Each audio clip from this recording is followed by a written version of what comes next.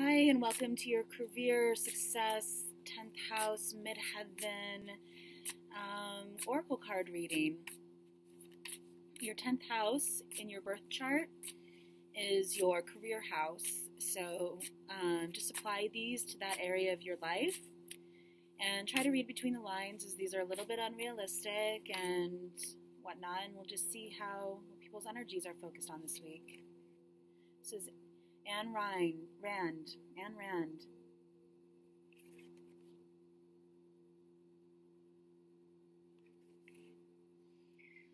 How to make money. Self-interest has mass appeal. How to keep it is find like-minded individualists.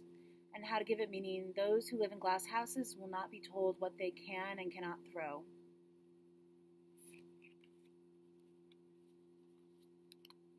It's split at Michi Prada. How to make money is strike while the market is hot. How to keep it is apply your pattern to the big picture. And how to give it meaning is wear many hats, but design all of them.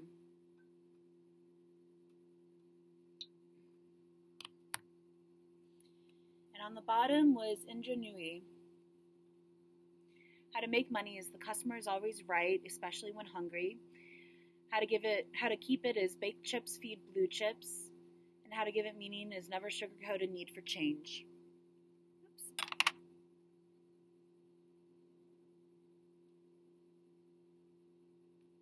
Okay, well, I hope something stood out to you and you enjoyed that, and you can see how it can apply to you in your life and your career.